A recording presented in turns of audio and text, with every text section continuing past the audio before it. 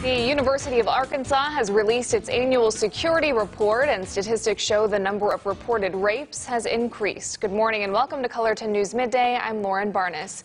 We begin with your news from around the region now, as KNWA's Peyton Yeager spoke with the university on how it's addressing this issue.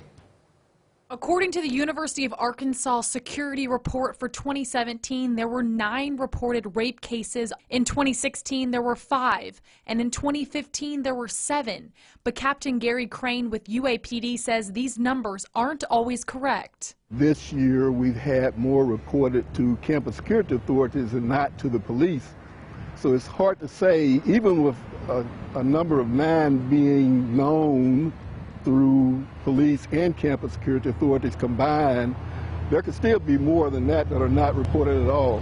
Only 4 of the 9 reported were disclosed through police. In order to be counted at all community members must go to report.uark.edu to file a sexual misconduct claim. If a victim files a complaint, the university will take steps to speak with both parties, the accused and the victim, to investigate the allegations, to talk to witnesses if available, and then to make a decision based on whether or not university policy was violated.